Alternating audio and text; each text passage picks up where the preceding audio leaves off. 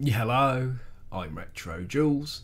Do you remember I used to do update videos? Every time an update would come out, I'd be right on it, no matter how late at night, how early in the morning, trying to get a video out for you as quickly as I could to let you know what Wargaming were doing.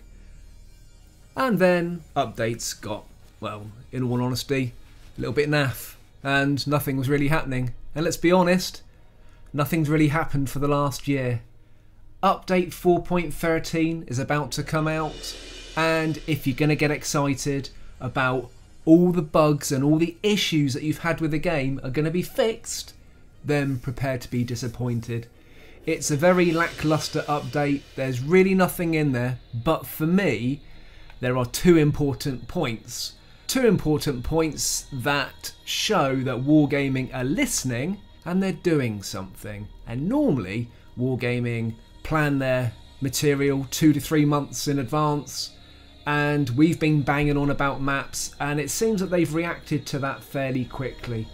So I'll have the update scrolling up the screen in front of you, and you can pause and read through it at your leisure. There are loads of bug fixes, but they're not the bug fixes that you would be looking for, just general tweaks to the game.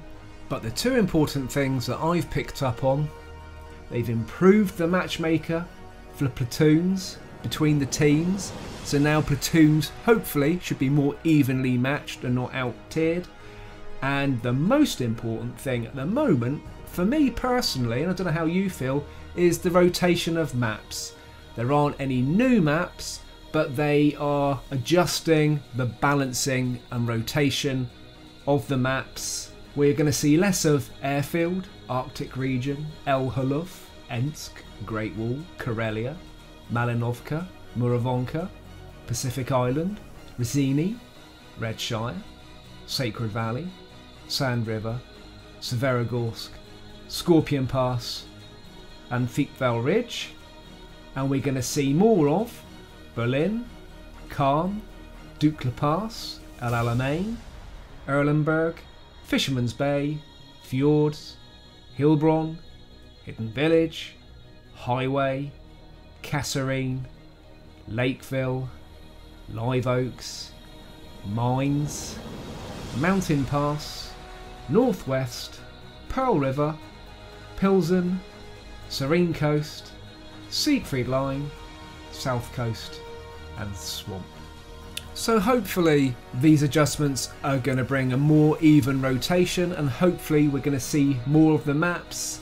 We're going to see mines at a higher tier as well, and hopefully by adjusting them it just doesn't mean we're going to see a whole lot of new maps and then we don't see some other maps. Hopefully this whole map rotation system will just give us an even balance of map rotation. And well, that's it for update 4.13. It's not great, but it shows that Wargaming are listening, and well, I'm already hoping that there'll be more in update 4.14, but it's a good start. Wargaming have got a lot to do this year to get us ready for the next generation of consoles, and this is a good start, and they obviously pick up on what we say. And we've been saying the maps are getting boring, and we'd like some new maps as well. Well, that's the update for you. Really looking forward to your thoughts down below. You know, is this a good start for you? Does this tell you that perhaps Wargaming are listening and what they've addressed so far is like, well, do you know what? That's a good start. Or does this just do nothing for you and you just want to see more sooner? Really looking forward to your comments down below. Keep safe, keep tanking, and I'll see you soon.